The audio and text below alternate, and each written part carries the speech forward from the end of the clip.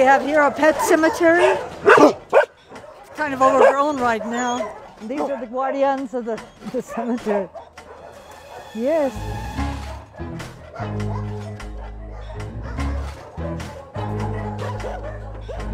Oh, my name is Shani Nielsen. I'm the director of Aware. We have over 350 dogs at the moment, 60 cats, a horse, a rabbit, and 2 chickens.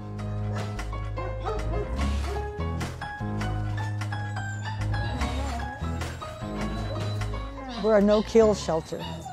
Well, the dogs here, what we do is we take them in, we have them spayed, neutered, vaccinated, socialized, and then we look for homes for them.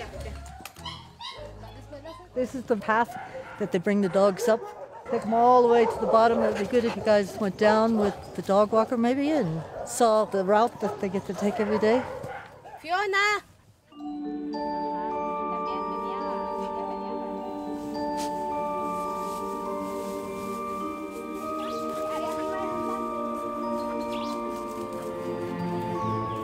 I came to Guatemala because my mother said I should be a secretary. I hated that.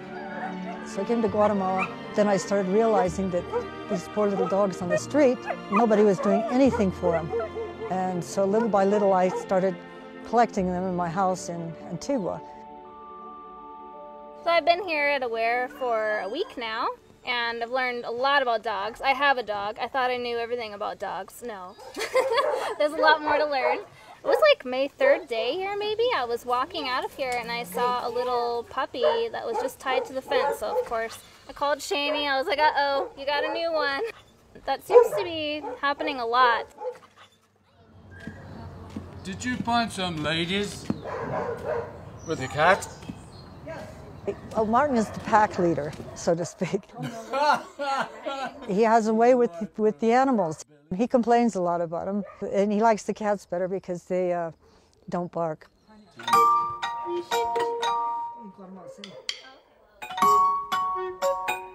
We're inside the cat house. Part of it, anyway. No, we have 60 cats. They're all spayed and neutered. Yeah. But I have people call me all the time, another cat, you know. And I go, hold on, I'm trying to renovate the place here first. Yes, aren't you?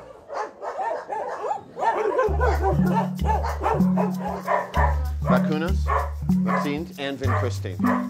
Oh, this is my 12th year of coming to Aware. In fact, this is where I started doing my work in Guatemala. They've built a lot more cages since I first started coming here. No matter where in the world you work at shelters, the ingress is always far greater than the egress, unless you have some sort of huge marketing program that takes a village to get done to get these animals out of the shelter. Well, unfortunately, they're under a lot more stress because we have a little bit of overcrowding. Probably we have some parasites being external and internal. And then we also don't have the socialization for these animals to where they work with humans on a daily basis. So all of those things are very important to make a successful adoption program. With this many animals here, it just can't happen, I'm afraid. It's pretty tough because she's so busy. I mean, when we've been here, she's gotten 3 phone calls for people looking if she could take a dog. Yes, we're friends. We have our discussions and we have our agreements and our disagreements, which happens in the shelter community. I think the big disagreement we have is when it's time for an animal to be euthanized. You always want to try something where I say, you know what, maybe it's time.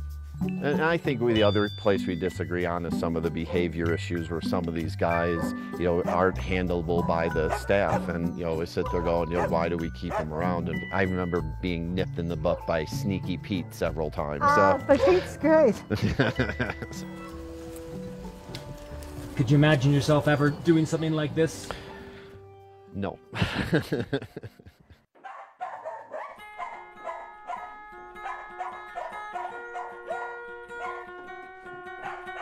It's not easy running this and having a marriage and, you know, keeping everybody happy as much as you can.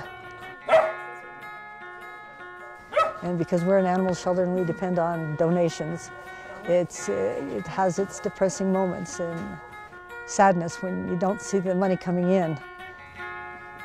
But continue on, keep working, be positive.